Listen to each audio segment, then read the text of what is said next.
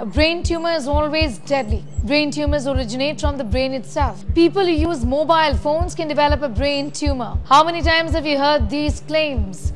This World Brain Tumor Day, we decided to debunk the myths around brain tumors. A brain tumor is not as deadly as it seems. Only 1/3 of brain tumors are cancerous, malignant and deadly. The rest of them can be benign and treatable.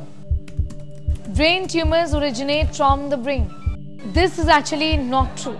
There can be certain tumors like metastatic tumors that can cause cancer elsewhere in the body, like kidney, lungs, breast, intestines, and metastasize to the brain and cause symptoms. There can be certain tumors like metastatic tumors which can cause the cancer elsewhere in the body, and they metastasize to the brain and cause a mass effect.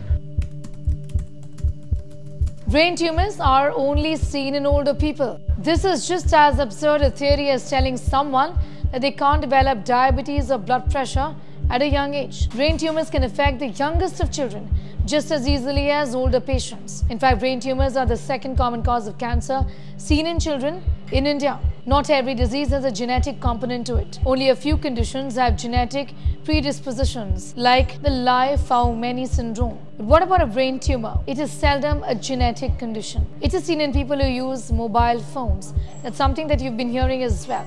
Well, the waves which are formed from mobile phones penetrate the skull and cause brain tumors. That is not true. Lifestyle changes will change the course of a brain tumor. This is not possible at all, as the brain tumor is a physical growth and no amount of lifestyle changes can modify the size or treatment of a tumor. If you consider the lifetime risk of a person having a brain tumor, then it is 1%.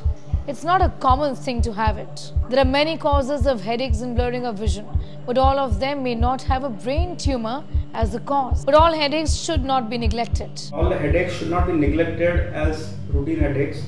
So even migrainous headaches have to be evaluated with a caution, and we should always try to do a good physical examination. All brain tumors have the same kind of treatment and cause.